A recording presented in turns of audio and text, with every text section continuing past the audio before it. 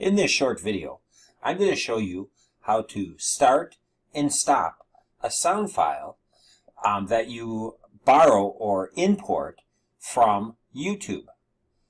We are going to use a no copyright sound YouTube video and just borrow part of it and then place it in our app.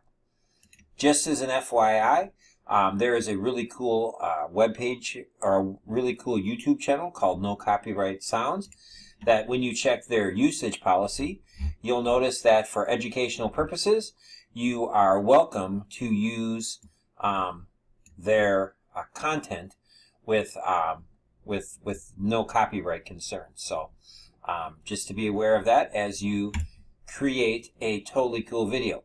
The first challenge you have is to find the YouTube video that fits in with your app.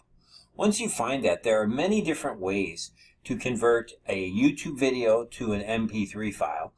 Feel free to do a Google search and just Google search YouTube to MP3. But one that I find to be very easy to use is UT. That's right, UT. All you do is you remove the OOB in YouTube and you have YouTube. And when you click on return for that, what you get is a nice page that takes the YouTube video that you were working with and places it in a window where you can just take an MP3 file, even uses friendly words like record.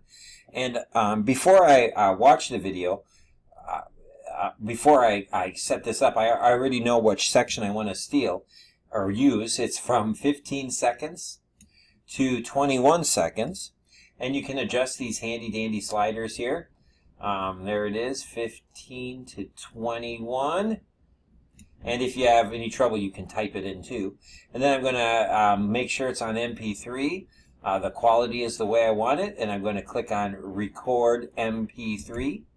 Once I do that, it's going to download the song. And you can see the download is right here. And it's available for my usage. So now I can upload the song. And to do that, I'm just going to place it on my desktop here. Now this song is available on my desktop. I'm going back to MIT App Inventor, and I'm going to use the media component, and I'm going to select the player. I'm going to click, drag, and drop the player onto my phone. Then I'm going to upload the media file from my desktop. So I click on Media File, I click Choose File, or if I want to use a little shortcut, I can do that. And then I go OK.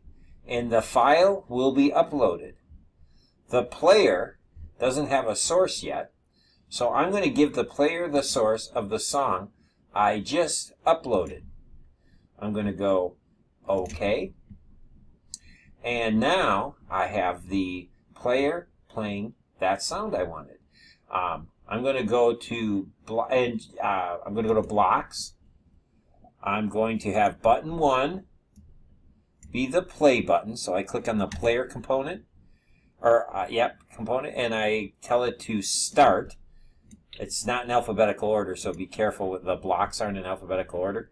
So button 2, or the blocks are in alphabetical order, not logic order. So you'll notice pause is the first one. A common error I see is people will put pause in there first instead of start in there first.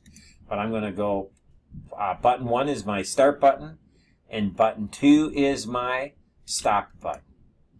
Now I can connect to my app, and this should behave as expected.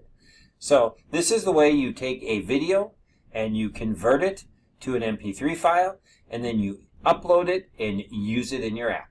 Good luck.